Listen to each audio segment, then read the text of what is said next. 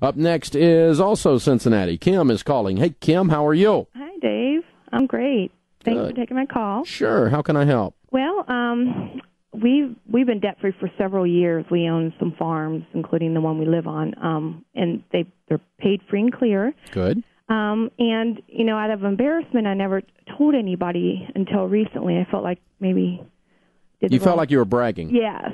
It wasn't embarrassment. You just didn't want to be prideful. Yeah. That's okay. And, we had a family get-together not too long ago, and I confessed to everybody, my brothers. And, you confessed that you were debt-free. Yeah. That's funny.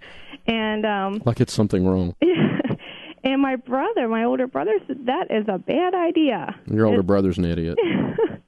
Well, his financial guy, I guess, he listens to somebody up. Yeah, who's also an idiot, yeah. And he says that a mortgage is a good thing. Yeah, he does. I'm sure he does. Well, he's an idiot. Well, he taking that guy's advice, he refinanced his home and took the equity out and invested it in that. And what I don't know. Yeah. And then if the investment goes bad, you know what he's got? Well, mortgage. He just lost his job, too. Oh, he lost his job. Now he's got a mortgage, yeah. See how this works? But when you refinance, do you start over? Or? Yeah. Okay. Because I thought, the horrible thing, I couldn't... What if you went and borrowed $100,000 against your farm and invested it? Yeah, well... I just heard you take a breath. See what I mean? I don't know. Okay, but you know why? Because he left risk out of this scenario, and now he's experiencing risk. That's why I said he's an idiot. That's why I said his financial guy's an idiot. Yeah. Okay? You don't borrow because it adds risk. It adds volatility to your life. And if you financially and mathematically factor in risk in all these equations that these goobers are using, then it suddenly changes the thing, and you get to find out that God's a genius when he said the borrower is slave to the lender. Well, he asked me, why do you think this is a good idea to pay off your mortgage? And, I'm sitting there thinking, well... Because I don't have any debt? Yeah, and when I lose my job or have a problem, I'm not sitting like you with my finger in my ear. Well, he tried to tell me I lost my tax break, my tax deduction, but is it that much? I guess I never looked. You know what a tax break is? I'll tell you when we come back.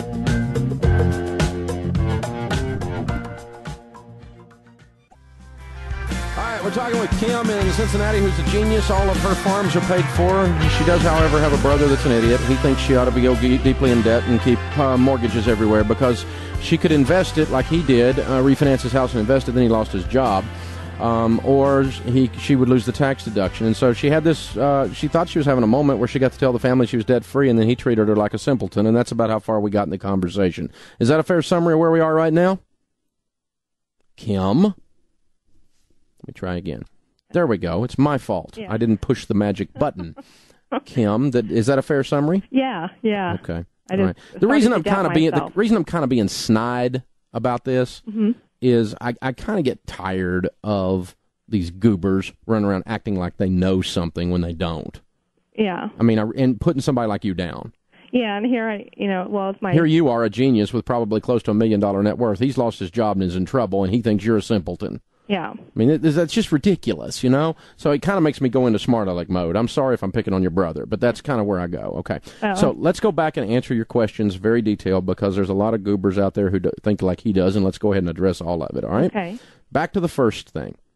If you borrowed $100,000 on one of your paid-for farms, not to mention you'd be brain damaged, if you did that and you invested that in good growth stock mutual funds and you made 12% and you borrowed the money at 6% in the mortgage market, why would you not be making, if 12 minus 6, why would you not be making 6%, Dave? Am I not getting rich using OPM, other people's money? Yeah. My answer is no. I figured if it was that easy, then everybody, especially the stock, we invest a little bit in the stock, just enough that we can afford to lose, have fun with. See, there you go. But this is a person who's thinking. Well, we buy real estate, and we've had such good luck with that. Yeah, but even then, what happens is, versus where you are today, if I took you $100,000 or $500,000 into debt using his formula, it sounds like you'd make money. Yeah. Okay. But the truth is, at the end of the day, you don't. And here's why. 12%, when you make 12% on your money, you know what you have to pay? Taxes. Right. After taxes, that's an effective after-tax yield of about 9.4% in your world. Now, I'm comparing 6 to 9.4, but I can't compare these apples to apples anymore. The reason I can't compare them apples to apples is you don't compare a risk investment with a no-risk investment without adjusting for the risk. Right. Okay, and 100% of the time that you pay off the $100,000 loan or $500,000 loan at 6%, 100% of the time they no longer charge you 6%. Okay. That's a zero risk. Mm-hmm.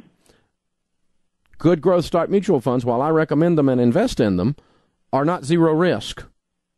Right. They go up and down.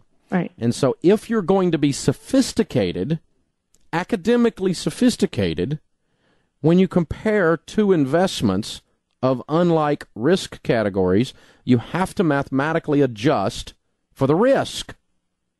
Right. If you were sophisticated, you would. And he's not. Neither is his financial goober. Okay?